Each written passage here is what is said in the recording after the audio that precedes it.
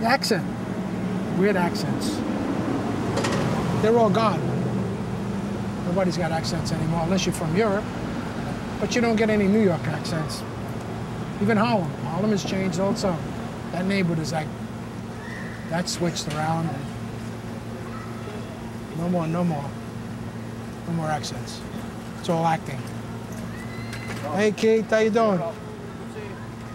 All acting.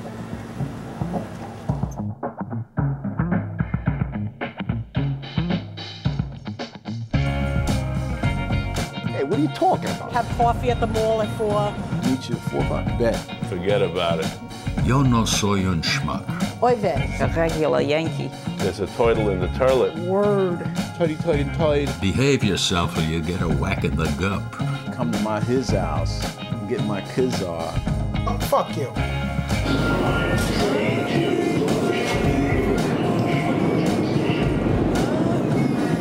There are sounds that we all recognize that are part of the New York accent. Street. Street. Your mother. Your mother. Coffee. Coffee. Yes, there's a New York accent. New York accent's very different. People from different boroughs and different states maybe come here and the signs are different, they don't know. For example, Harlem, the sign for Harlem here is that sign. The body language, the facial expressions, the signing in itself is different. All three of those characteristics in one, you know it's a New Yorker who's signing. I think there's a lot of mythology about the so-called New York accent. If you hear people talk about a Brooklyn accent or a Bronx accent or a Staten Island accent, it's really a misnomer. The ethnicities and their accents in New York are more closely related to each other than boroughs are to each other. So it's more fair to talk about a Jewish New York accent or an Irish-based New York accent or an Italian-based New York accent. I think the people from Little Italy speak better than the people from Brooklyn. No offense to you. No. No, because I don't think that's true anyway, so it's okay.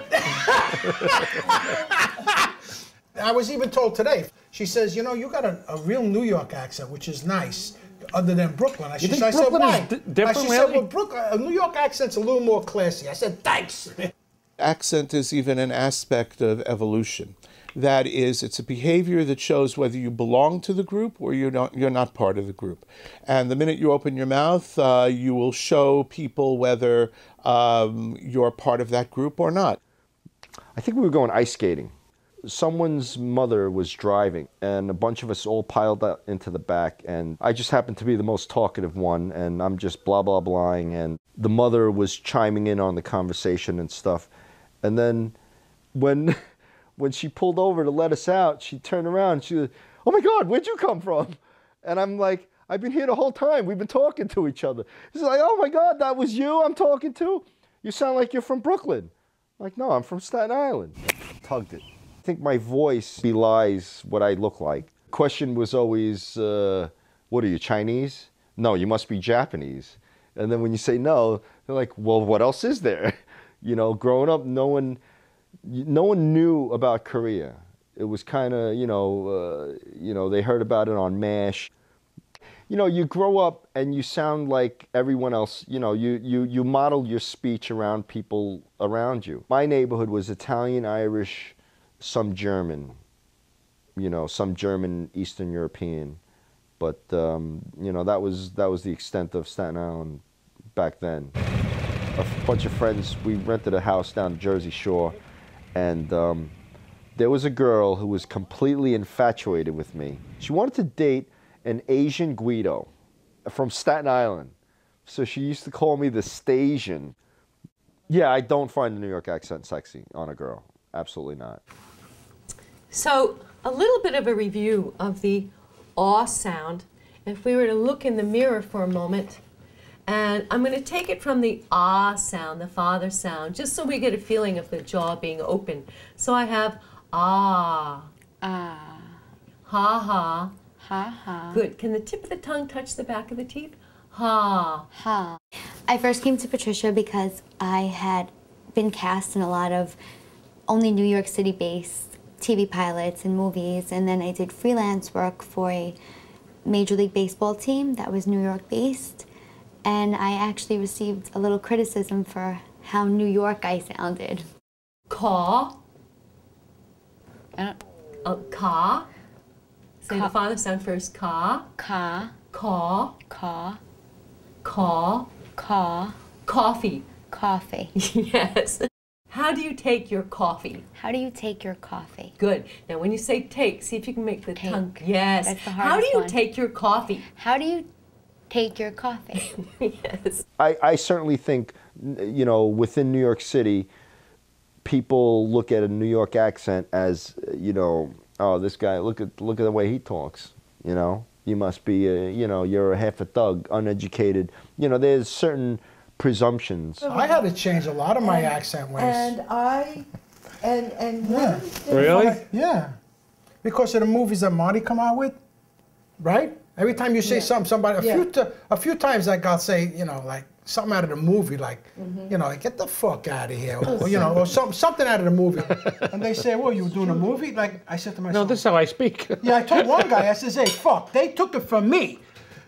I didn't take it I from didn't take it from them. That's right. Right. The Right. girl from the Sopranos. Marty took it from me. you're I didn't right. take it from Right. Marty. Dog, Right. That's what the girl from the Sopranos told I me, got right? fucking pissed. I was really- driving them to Westbury. She says, "You talk like the Sopranos." And I say, "Wait." I said, my head to God. I says, "No, listen to me. I'm talking like this since I'm 10." That's right. So I was born. That's right. Yeah, since I'm 10 years old. That's right. Yeah, It's yeah. called I mean, authentic. You're taking it It's from where I called live. So a few authentic times New York. These people don't know me. They think like I'm imitating. Imitate like it's a joke. Yeah, no, Like it's an not even a imitation. joke. They think I'm trying to be a wise guy from a fucking right. movie. But you're not. No, I'm You're not. just talking how you speak. Yeah, no, That's so, right. you know, yeah, it's like, See, now, if he didn't, he'd be doing like this. If I told him something, he'd tell me, "Get the fuck out of here." That's what he would tell Right. me. Right. yeah, so I had to stop these things. And in my view, this is like It really become important. embarrassing. No. And Well, it's a little embarrassing now. Nobody ever said to me, you know, I don't like the way you speak. One teacher said to me, I'll never forget it. She said to me, she says, you know, you should learn this better diction.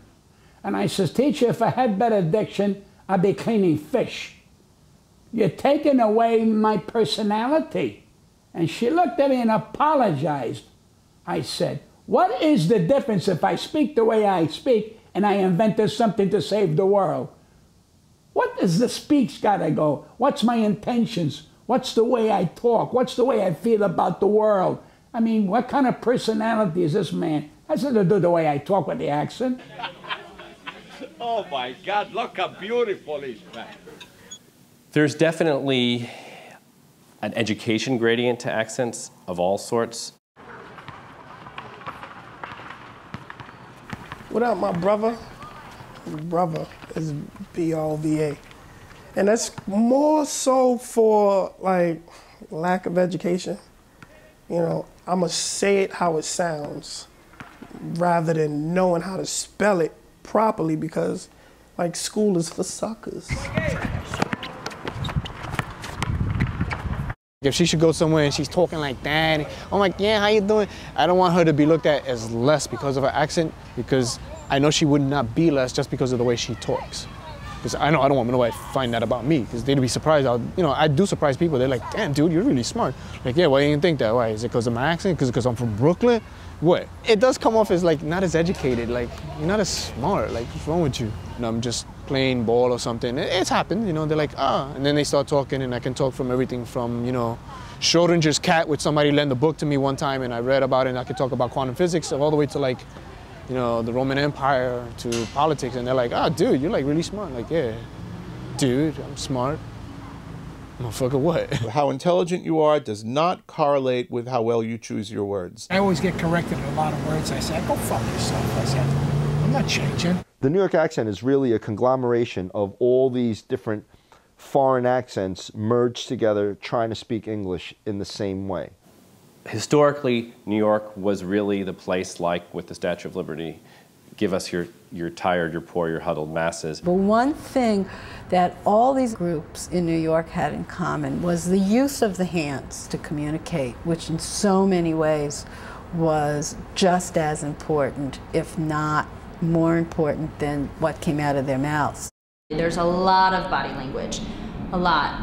Other states, they have some body language, yes, but it's limited. It's not near as much as here, where it's because people are from different areas here in New York. They all come, different states. They all come here to New York and they all learn, oh, I see, and they imagine they create new things, add body language, different signs. I call it the New York alloy, that every group comes along and adds something to the thing, to the basic alloy that makes it stronger.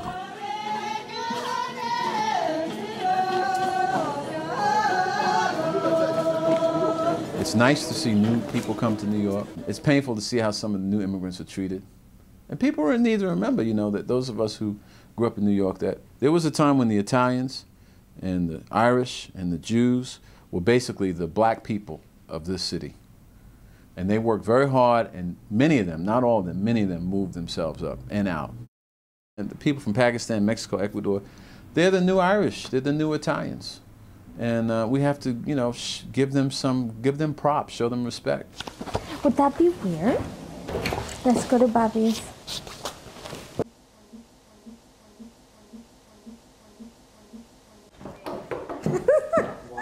Hi. Hello there. Hello. Question. Uh-huh. This invoice, if you walk down Manhattan, Times Square, downtown, all the newsstands you see, you will see Bengali person. 99 at a time, out of 100, it would be a Bengali person. I was born and raised in Bangladesh. My dad bought me, my twin brother, and my mom in the United States. We were 11. I had no idea what an accent was, really. I don't even think I have an accent myself.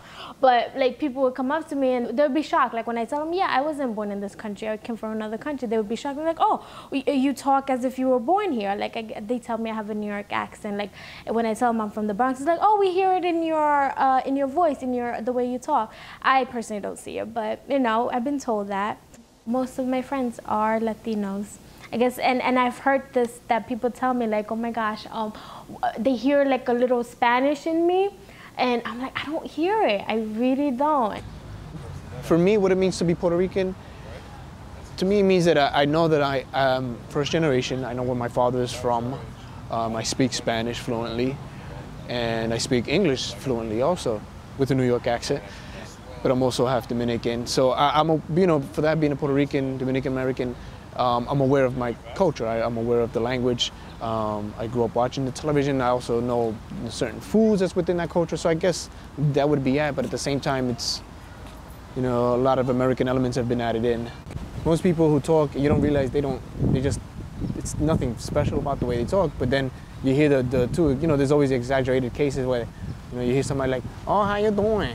What's going on over here? And you're like, oh my God, where the hell are you? You must be from the Bronx. Oh my God, Frankie! Ah! I can't believe it! Yeah! What's up, baby? I don't know. What does a Puerto Rican sound like? It's not like I'm using like my grandmother's accent and I'm talking to you like this. Do you know what I'm saying? There's a big difference between somebody that was born in Puerto Rico and then, you know, they have that as their first language, and then by the time they come here, you have to learn how to speak English, and a lot of times the vowels and the consonants and the diphthongs are different, and the cadence is different also. My Spanish is horrible. My Spanish sounds like sus chuletas siempre tienen sabor, abuela. No, to me, you just sound like a neighborhood girl from the Bronx. You know, that's. I would think, yeah. Like you don't sound like a Bronx girl that grew up in a Puerto Rican neighborhood. Right. Like around well, I didn't grow up. I didn't grow up in a hood. I did not grow up in a project. I grew up in a working class Irish. Like basically, like no one's dad wore a suit to work because suits are only for funerals. You know what I mean?